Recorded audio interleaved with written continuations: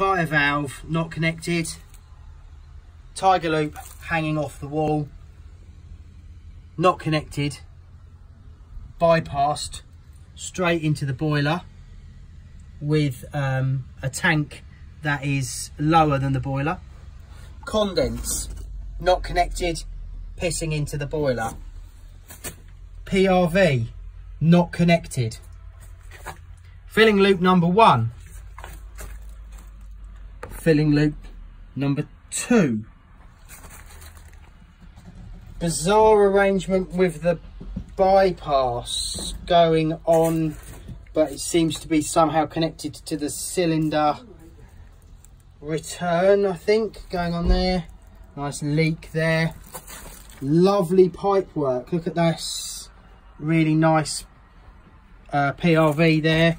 PRV that just appears down here somewhere, not turned back, no cage over it, nothing like that. And that's just the stuff I can see.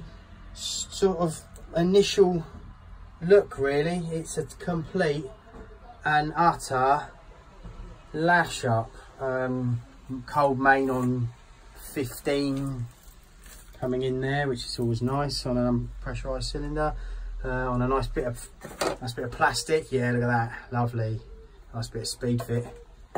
Quality job. No balance of the cold, obviously, that would be asking too much. Yeah, so all in all, an absolute beaut. Oh yeah, and of course the pièce de résistance, Rodney, is a flue jammed against the wall which plumes straight into her patio doors.